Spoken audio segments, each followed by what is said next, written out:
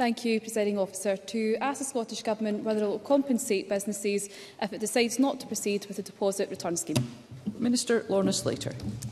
We are committed to our deposit return scheme, which is critical to reducing litter, tackling emissions and increasing recycling. I am grateful to all the businesses for the investment they have made in preparing for DRS. The missing piece of the jigsaw is for the UK Government to agree an exclusion from the Internal Market Act. We have been discussing an exclusion with the UK Government for almost 2 years, fully following the agreed process. The UK Government needs to now do the right thing and agree an exclusion now to give businesses the certainty they need in order to prepare for the launch in March and allow investment made by businesses to be put to good use. Meghan Gallacher. Yesterday, during the Scottish Affairs Committee, the Secretary of State for Scotland announced that the UK Government were still missing elements of the application for an exemption to UK trade rules. The faults with this disastrous scheme lie firmly at the door of the Minister's office. The shambolic rollout of this policy has damaged the relationship and confidence amongst Scottish businesses. And let's remind the Chamber that the thousands of businesses that have not even signed up to the SNP Green Deposit Return Scheme because it will think it will be too damaging for their business. The Scottish Retail Consortium has even said that one of Lorna Slater's recently proposed changes to the scheme makes it even less likely that the deposit return scheme will go ahead in March 2024. And the Scottish Licensed Trade Association said explicitly that Lorna Slater has effectively torpedoed the scheme. So let me ask the Minister, why does she think Scottish businesses are wrong? Minister. I'm going to address the point that the member raised earlier in her question. Simply, it is not true that the information required under the Common Framework has not been shared. Provision of the impact assessments of the kind Mr Jack has demanded is actually not part of the Common Framework process. But it is not true that these have not been carried out. We have conducted a full set of impact assessments at the appropriate point in delivery of the scheme. These are publicly available. The Business Regulatory Impact Assessment, known as a BRIA, Equality Impact Assessment, the Islands Impact Assessment, the Strategic Environmental Assessment. Within the BRIA, we have covered all the impact assessments that Alistair Jack has claimed have not been conducted. And I direct you and him, the member and him... Through the chair, please. Sorry, direct the member and Mr Jack to the following pages. The competition assessment begins on page 35 of the BRIA, and the impact on consumer choice begins on page 58. We have supplied all the required information, and more, to agree an exclusion from the Internal Market Act. Furthermore, the Secretary of State for Levelling Up, Housing and Communities, that's Michael Gove, wrote to the DFM today, thanking us for our updated analysis of the impact of the Scottish Deposit Return Scheme and confirms that his government is currently processing and reviewing that information. In that letter, Mr Gove has not indicated that there is any further or outstanding information that the UK Government require to enable them to make a decision on the Internal Market Act exclusion. So to answer the member's question, the reason I can give Scottish business confidence is because there is no reason for an Internal Market Act exclusion not to be granted. We have provided all the information, and Mr Gove and his colleagues are now considering that. Meghan Gallacher. Once again, the Minister is abdicating responsibility in trying to pin the blame on the UK Government. The deposit return scheme is a long-standing Scottish Government project which they have been responsible for and have talked about for years. It's not anybody else's problem, and everyone else but Lorna Slater agrees. It is time for the Minister to put her money where her mouth is. If the Minister who is responsible for paying compensation to Scottish businesses is so confident about the scheme and about her commitments that she's made today, will she commit to publishing the Scottish Government's legal advice on who is liable to pay? Minister. To answer the member, as I've answered previously, I am committed to delivering Scotland's deposit return scheme on March 1st, and we are working toward all the pieces of that, working closely with industry. The one piece we need left is that Internal Market Act exclusion. And as we have seen in that letter from Mr Gove today, we have provided all the information necessary for that to be granted, and that's currently being considered by the UK Government. Thank you. And I call Claire Adamson. Thank you very much, Presiding Officer. The DRS is a democratic decision made by this Parliament. The Tory Government at Westminster has torn up the common frameworks intended to protect devolution and regulatory divergence. The common frameworks were developed in conjunction with the devolved legislatures of the UK, and they permit regulatory divergence, including they have a dispute resolution section which to the best of my knowledge, has not been initiated in this DRS area. Does the Minister agree that the anti-democratic posturing is putting the DRS scheme, regulatory divergence and the future of devolution at risk, all for an Internal Market Act that I remind as well that this Parliament rejected and was ignored by Westminster? Minister. I absolutely agree with the member. There is a climate crisis now that requires urgent action, and the deposit return scheme is a practical way to tackle this. Our deposit return scheme will help us achieve our net zero ambitions, as well as tackling litter and increasing recycling, all aims which I know the UK Government shares. And there is strong public support for Scotland's deposit return scheme, with polling carried out in February showing that 70% of Scots support deposit return. So it is astonishing that the Secretary for State for Scotland is actively working to undermine these aims and the way devolution works. The UK Government, in the shape of DEFRA, can choose to ignore that conduct and grant the exemption now, which is in the interest of both Scotland and the wider UK. Sarah Boyack. It is unacceptable that we are now facing massive uncertainty for our businesses because of the Scottish Government. We urgently need a ministerial statement on this matter because our constituents, businesses and producers need more than the answers we'll get now. Ms Boyack, can I ask you to sit down for a moment, please? I cannot hear you because members are shouting. You cannot listen when you are shouting, and I'm sure we would all agree that each and every member should be heard. Sarah Boyack. Appreciate that, Presiding Officer. The issue of compensation has arisen due to the predictable blame game taking place on an internal market exemption. So can the Minister confirm what steps she and her officials have taken to look at all options? And can the Minister confirm whether she and her officials have exhausted every possible solution that would avoid the need for an Internal Market Act exemption and to launch a successful and workable deposit return scheme? Yes or no? Minister. Thank the member very much for the question. Of course, we do know that we need an Internal Market Act exclusion to launch the scheme. We've known it all along. That's why we have engaged with the UK Government in good faith on that exclusion for nearly 2 years now.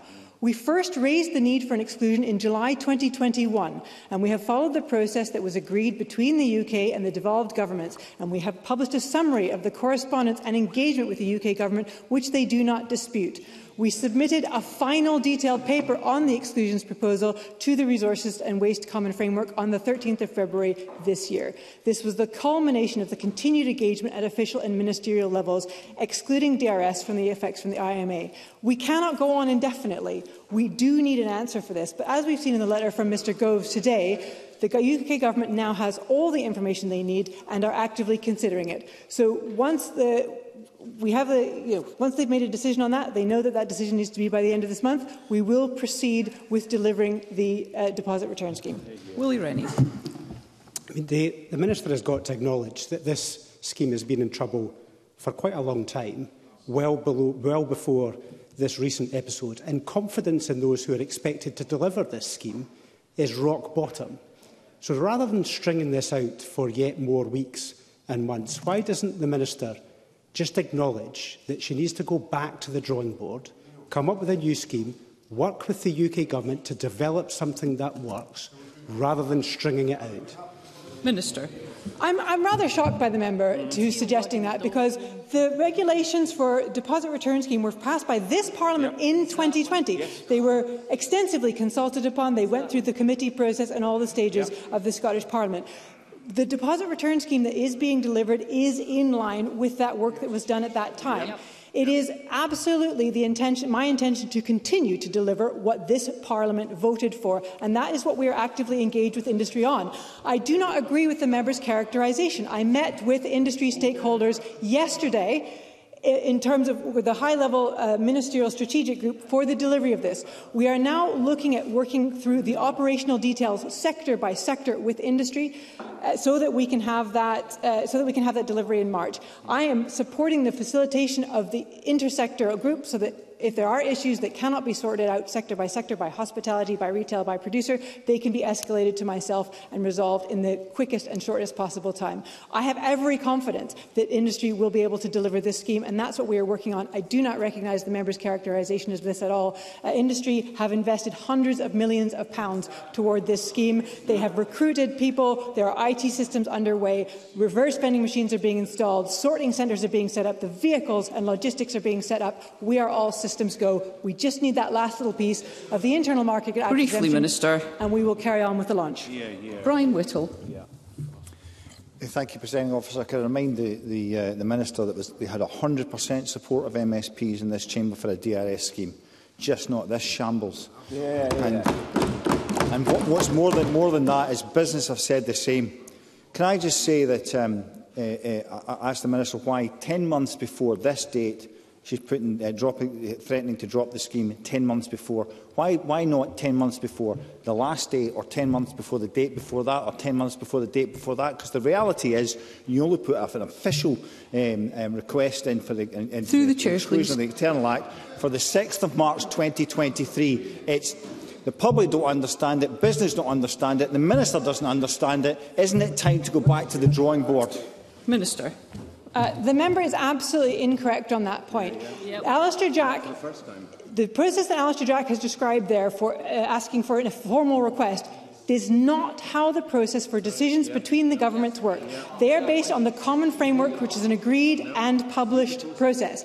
Alistair Jack cannot just make up bits of the process for the purpose of saying that I didn't comply with them. We have engaged with the UK government in good faith on the exclusion at every step, and we have published the correspondence and engagement that we have had with the UK government. We first raised the need for the exclusion in July 2021.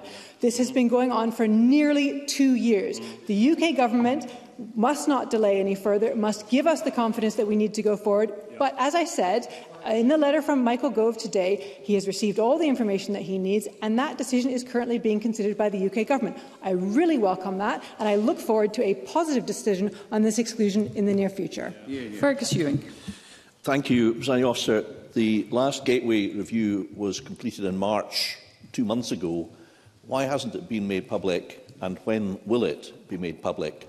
Irrespective of who is responsible for compensation, can the Minister simply confirm that businesses, producers and retailers have incurred costs as required by law, and therefore, if the scheme fails, they must get compensation? Does the Minister accept that that principle is simply unchallengeable? Minister. I believe there were two questions there. On the second point, the question of compensation is a thoroughly hypothetical one at this point. I am working towards getting this scheme launched and making sure that the scheme is a success. And that is what we are putting in place towards the March 1st launch. The second question that I think was embedded there was about the Gateway Review. The member is correct. The most recent Gateway Review took place in March. And the Scottish Government is carefully considering the recommendations of this review, and we will be sharing these and the response to that review with the Net Zero Energy and Transport Committee later on. Mark Ruskell. Imminently. Sorry. The Secretary of State for Scotland is actively seeking to sabotage not only DRS with all its benefits for litter reduction, recycling and climate emissions, but the whole basis of devolution, the right of this Parliament and the Welsh Senedd to deliver DRS schemes across the UK which include glass. So can I ask the Minister, can she say how she has sought to correct Mr Jack's misrepresentations and misunderstandings of the way that devolution works across these islands? Minister. Thank the member very much for that question. Indeed, I met with Mr Jack yesterday at our regular intergovernmental meeting, where I laid out to him exactly what we have been done in terms of following the process, and indeed how we've gone above and beyond the agreed process by providing all the additional information that he and his colleagues have asked for. I can certainly remind the member, who will of course know, that the Scottish Parliament approved the Deposit and Return Scheme for Scotland regulations in 2020, long before the introduction of the Internal Market Act. These regulations are wholly within devolved competence, and of course, as the member alluded to, did include glass in the scheme as well. Liam Kerr. very grateful. The Scottish Government has spent nearly £220,000 so far on setting up the DRS. How much was budgeted for? Minister. Thank the member for the question. I don't have that information to hand, but I'm happy to write to the member. The operational costs of running the scheme will be met by industry, of course, and already hundreds of millions of pounds of private investment have been made toward that. In recent days, we have temporarily increased the number of Scottish Government staff working on policy development and stakeholder engagement, which of course is to support the changes to the regulations, which I'll be bringing to the Parliament shortly, ensure that industry is prepared for this scheme, and of course we've had to handle an increase of freedom of information requests and increased correspondence with industry. I aim to respond to members, businesses and constituents in a timely fashion, so I believe this is the response is what you'd be expected by Parliament, industry and the general public. Stephen Kerr. The Minister is in denial. She is acting with recklessness. The question that was asked there by Fergus Ewing stands unanswered, and that is very simply this. The Minister has apparently publicly admitted to businesses that by the end of this month, the DRS might be scrapped. So how much does she estimate is due to businesses in compensation should that arise? And if she says it's hypothetical, it's duty-bound on her as a minister to take all of the considerations in mind regarding any decision. So what is the amount that she has in mind that would be due to businesses in compensation? It's a very simple question. We don't need a pre-written script answer. Just tell us what it is. Minister. It doesn't matter how many times the member asks the question, the answer is still the same. It is a hypothetical question because the deposit return scheme is continuing ahead. All the information required for the granting of an exclusion to the Internal Market Act has been submitted to the UK Government, in fact, weeks ago. Indeed, we have submitted additional information. They have everything they need. There is no reason for an exclusion not to be granted. And I look forward to hearing about that in the next few days and carrying on with the delivery of the deposit return scheme.